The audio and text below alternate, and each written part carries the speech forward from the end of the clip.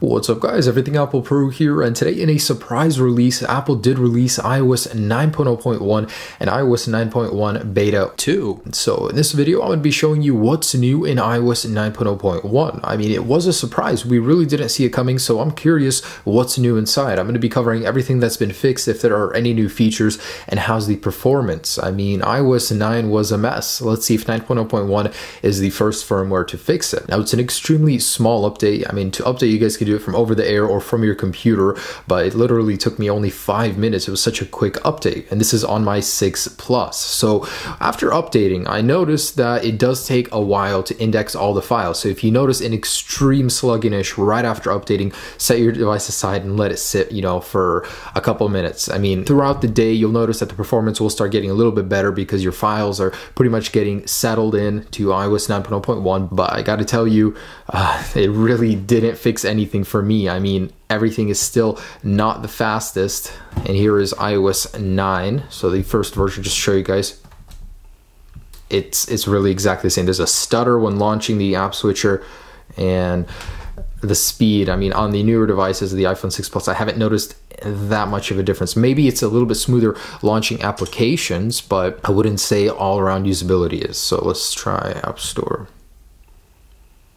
Seems like there might have been a more fluid animation to it. I don't know, guys. I'm going to do a full speed test to give you the conclusive result of whether iOS 9.0.1 is faster than iOS 9, but I don't see it just yet. So before updating, I just wanted to point out that I did have about 79.8 gigabytes free and 113 total capacity. After updating, it went to 80.1, so I got a little bit back. Maybe the cache files got cleaned, but that's nice, I guess.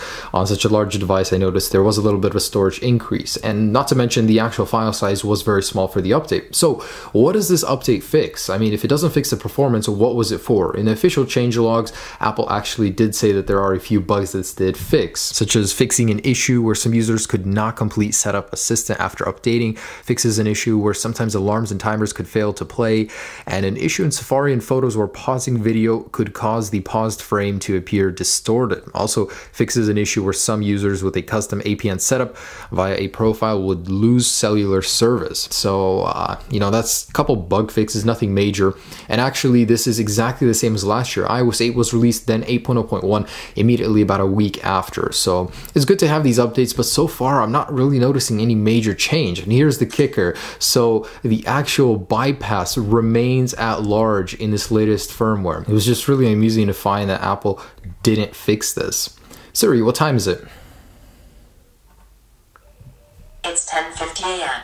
So pretty much same process. We're going to type a few letters into here and share, message, type a new contact, double tap on it, create new contact or add to existing content, and boom, you're back in everybody's photos. So this will most likely be fixed in iOS 9.1. I'm going to be making a video about that as well. I'm going to see if it did fix inside of it, but so far here I am and my device is locked in the background. So if you guys do care about your security, about your photos and contacts, make sure your phone Siri is disabled on the lock screen, and that's pretty much it for the bypass. So it still exists in 9.0.1. So guys, that's just about it. I'm coming at you with a speed test video very soon, but as far as I can tell, iOS 9.1 remains identical on the surface. Look at that. There is quite an amount of stutter on it. Not much was fixed performance wise, but there were some bug fixes, I guess, that were resolved for some people. It's weird that Apple rushed this update. They didn't add the bypass into there. They didn't fix anything but some very minor small bugs. Should you update? I mean, why not? If you're already on iOS 9, there's no reason not to. If you're on 8.4.1 holding out for a jailbreak, then of course this is no reason to update.